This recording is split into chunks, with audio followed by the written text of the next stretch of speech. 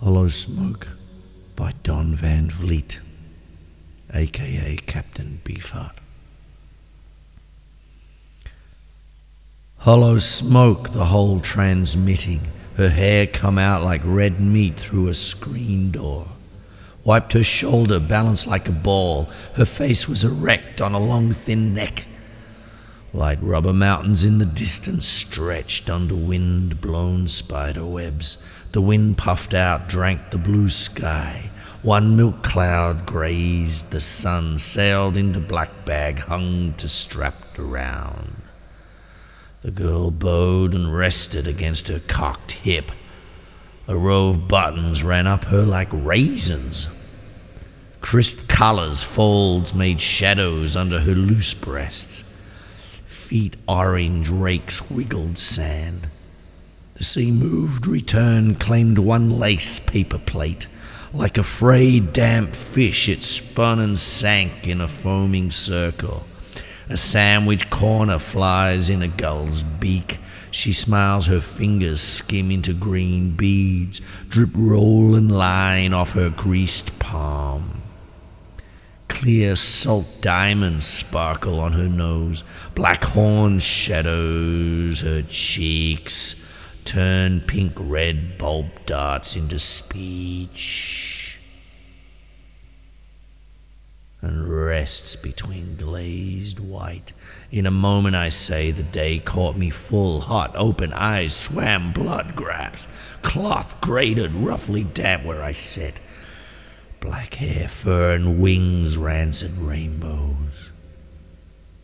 Hummed the half-eaten dead fish, silver and pink brine.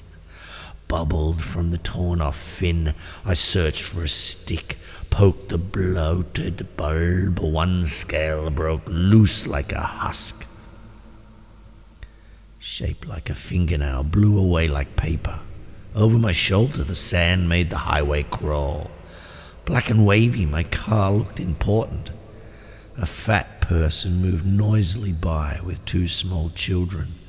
On either hip disappeared down the beach as decorated genitals under an umbrella. Rocks stuck my buttered body. I caught one under my nail and flicked it with my thumb. Pina said, "You look like a sugared strawberry. We better get going before it gets cold and it makes us too hot." Pina danced like a wounded stork, held her foot up screaming, "I've been bitten by something."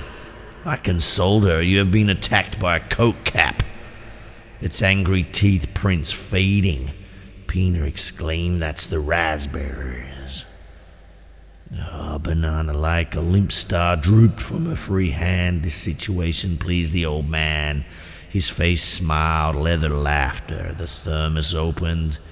The inside of the car tasted like the caramel you walked by.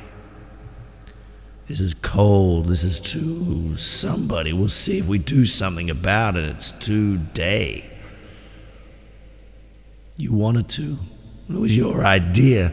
It's damp and cold and noisy at night, though. Cops might arrest us. Who cares how we go together, but Jesus!" "Pina, your legs are pretty as a crab, the way they open." "Are they like pincers?" said Pina innocently. "Whales never come out of water, do they?" Pina tongued. "If that had happened, it would be a sticky situation. Listen to the ocean." "I can't. All those little ears, ha-ha, zzz." Pina exclaimed, "That's the raspberries. What more could you want than to be brought up?" The old fart's heart beat like a drum. His mouth was dry, and there was an angry welt throbbing from where he'd been poked earlier that day while posing as a dead fish. One fly had crawled through the nostrils in his intricate trout replica mask and had somehow got fouled up in his intricate air bulb atomizer breathing device, and it whistled and stank and tickled with every breath. One leg had been torn off where the tube went in his mouth.